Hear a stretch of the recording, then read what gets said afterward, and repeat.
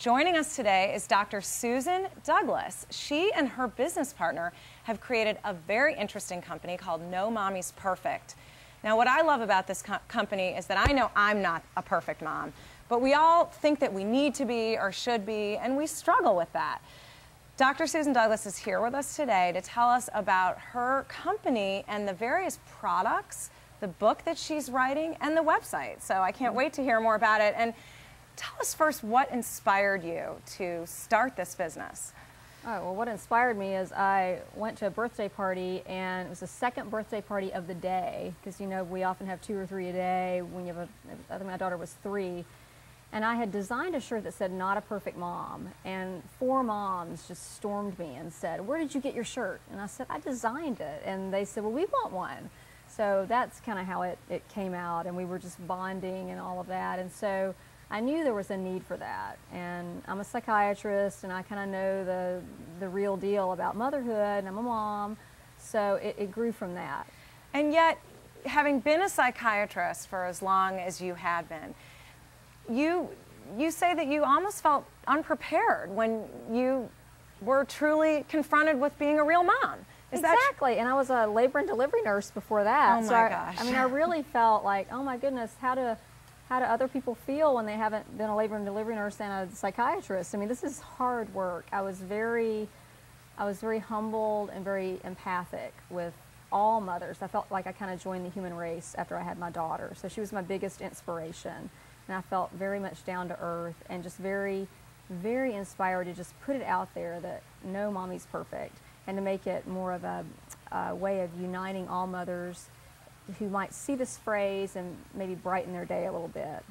And I feel, just even talking to you, I personally feel a sense of relief when you say it, because it's really validating that feeling that we all have. Whether you're a stay-at-home mom, you're working full-time, part-time, you're dreaming to do something else, or whatever it is, we all have moments throughout the day, and it's pretty much every day when you're a mom that, oh gosh, you know, I could have done this better, or maybe I should have thought it through this way. And so I thank you for that, and I know that mothers around the world are thanking you right now too.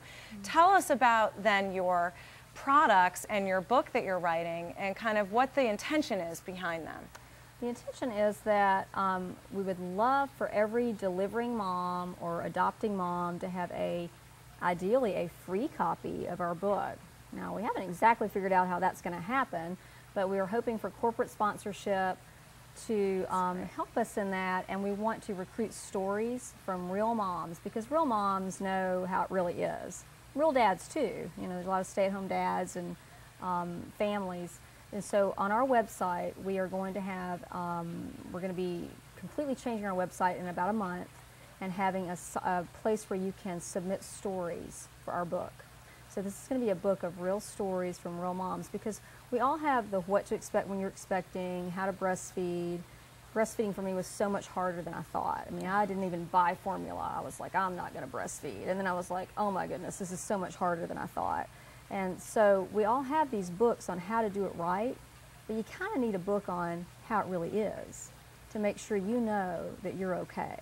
And that is so true. I mean, all the tactical books in the world that are, you know, focused on the exact this step and that process still don't really meet the needs of the mindset that we all go through, you know, on becoming moms. And also that being a mom has so many iterations. There's so many changes. It's so different from when you're a mom of a newborn baby versus a toddler versus a teenager. Are you addressing that as well in your Exactly. On your website? I mean, just as soon as you get your little routine down, they change. You know, the only thing you can be assured of is that things are going to change as soon as you get you know, kind of get your groove on. It's going to change. Yeah. So you learn to be very flexible. And I have a lot of moms that maybe they have MBAs or they're lawyers and they stay home for a while, and they think, well, what am I going to put on my resume? I've been home for 5 years. I'm like, well, you've become incredibly flexible. You've become a huge organizer. You've organized, you know, 5 people's schedules. You've gained a lot of skills being a stay-at-home mom. And it has really humbled me, because, I mean, you know, nursing school, med school, residency, whatever, being a mother has been the most challenging job I've ever had. So I couldn't agree with you more. Well, thank you so much for sharing this with us today. Can't wait to read your book and go to your Thank website. you. Thank you. It's No Mommy's Perfect, and visit us. Great. Thanks, Susan. Thank you.